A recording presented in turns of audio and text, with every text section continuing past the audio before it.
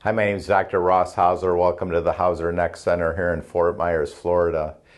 Boy, when I started 30 years ago in treating ligamentous joint instability, I would never see people with tremors or head shaking. And it seems as though every year there's more and more people coming in with what's called essential tremor or head shaking. And if you Google that, you'll see that, geez, they don't really know the cause of that. Like most people that I see would tell me that it's just getting worse and worse and worse. It's a progressive disorder and it's really disheartening. So imagine like you're at a restaurant and it's like this, like you can't even go to a restaurant. And imagine if all day long, like I'm ADD enough, but can you imagine like I would just feel terrible. So it's very, very distressing to the person. So I just wanted to go through how a person might be able to tell yay or nay that it may be related to the neck. I'm not saying all cases of essential tremor or head shaking is related to the neck, but it's easy to understand that if there's a fluid flow problem out of the head, the jugular veins are blocked, or a person moves a certain way and the cerebral spinal fluid is blocked, that the brain might get pressure on certain structures inside the brain that leads to tremor. So I'm going to show, we took some video of one of the patients here at Caring Medical. So let's look at her essential tremor present when sitting with her arms raised. And then I'm going to also have her lay down and do different neck positions, and let's see what happens. Okay, so we could see, we could see that there's a lot of shaking there, so that's essential tremor. That's what they call it. So, and you could see where then eventually it progresses to the head. Then I had her lay down, and you start to see maybe it's a little bit better. See how it stopped there than the left side? So she probably has more pressure on the left side. Then I extended her neck, so I extended her neck. And then I had her, in other words, I got her in a position where the jugular veins were open, and I did this for 1 minute, and you could see where to me, it's much, much, much better. So then we have her on a program of cervical curve correction and her instability to treat it with prolotherapy.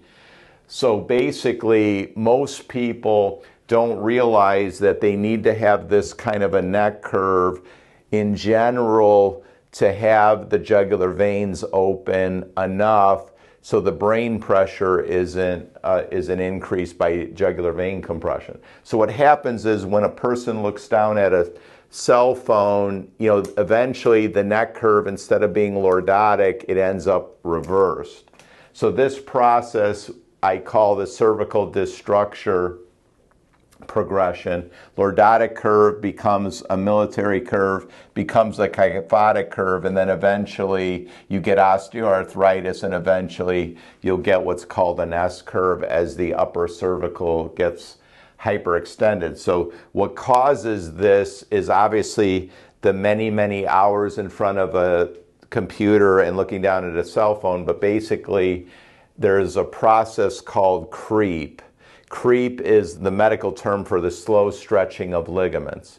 By looking down at a cell phone for 10 hours, 12 hours a day over a long period of time, what ends up happening is like a rubber band that keeps getting stretched. The ligaments stay in their elongated position.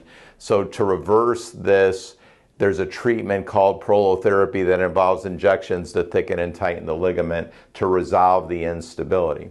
Now, what we do beside X-rays is we do motion X-rays or digital motion X-rays. And what this does is it shows us not only what the neck curve is, but is there any ligament damage? Like, is there any abnormal movement of the bones? And an abnormal movement of the bones is from generally ligamentous injury. And then what happens is if you get jugular vein compression, there can be different parts of the brain that have increased pressure on it because of the block of the fluid exiting the brain via the jugular veins, which are the main drainage ports of the veins. So what main drainage ports of the brain? So for instance, when there's high pressure on the frontal lobe, well, the frontal lobe is where you do higher level cognitive functions, problem solving. At somebody's job, you have to figure out a lot of things. The frontal lobe is heavily involved in that. So not only can a person get tremors, but this can lead to a lot of head pressure. And then also the person often says, I have brain fog, head pressure, and that my problem solving ability is going down. Like I feel I'm getting dumber by the day. Anyone who has clicking, popping, grinding of the neck, neck tension, they have new onset tremor, maybe there's other symptoms related to the vagus nerve or other symptoms related to this high head pressure, such as the memory isn't as good or the problem solving isn't as good or the brain fog's like terrible, or there's vision symptoms, then that suggests that it may not actually be a primary brain problem, it might be a neck problem. And then the cerebellum, so if you have fluid accumulation in the cerebellum is often involved in movement. In medical school and residency, we would always do the finger to nose test, and often when somebody had cerebellar things, they got this thing called ataxia, like the balance is off and this or that. So besides just having an essential tremor, that you can have ataxia, it's called. And that can be from a jugular vein compression, or if there's any fluid flow, other fluid flow block, like the cerebral spinal fluid, which can easily get blocked at the atlas if there's upper cervical instability.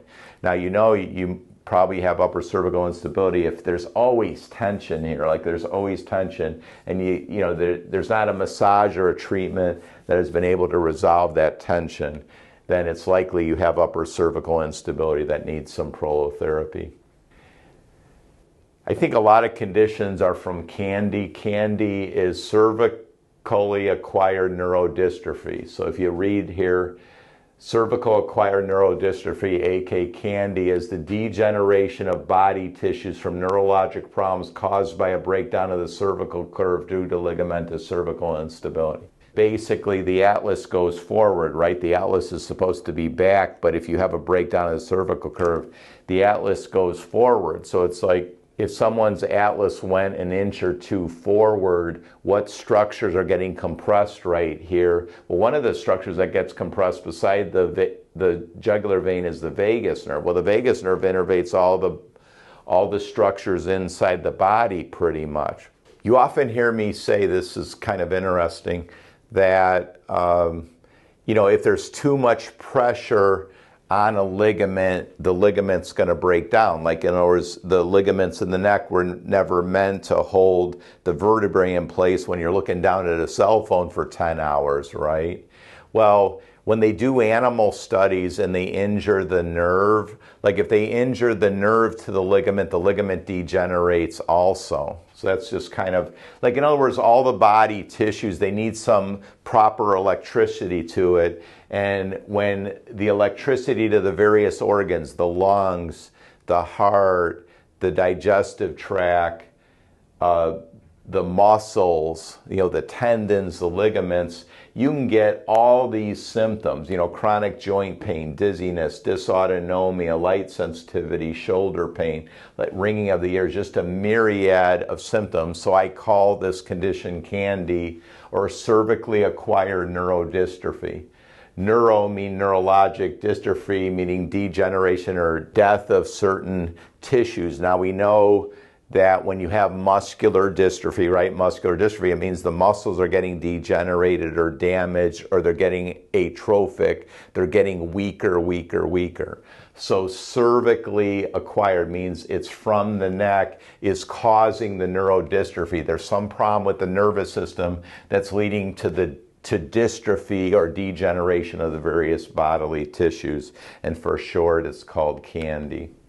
And then, basically somebody who has essential tremor, what we'll do in the office is test the jugular veins in different positions, upright position, with the person flexed, extended. Then we have the person lay down in different positions. Certain positions will cause the jugular vein to get blocked. Like in this example, the person's flexed. In this position, the person's laying on their side, but then the jugular veins open.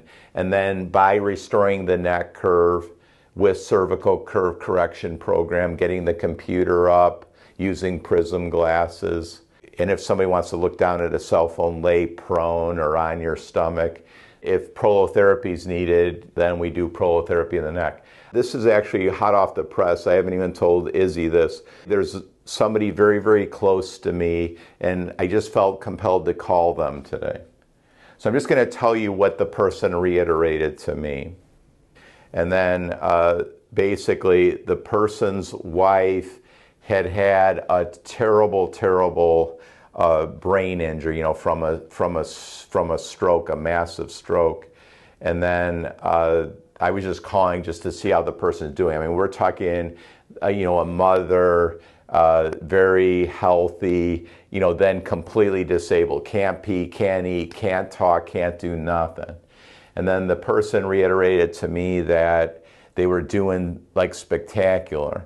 In their own words, my friend said that the neurologist and all the person's doctors, like the person had at one point, they probably had like 8 different doctors, because you needed like a GI doctor, then you needed a lung doctor and a neurologist, and she had a catheter, you know, she had a feeding tube, she had everything.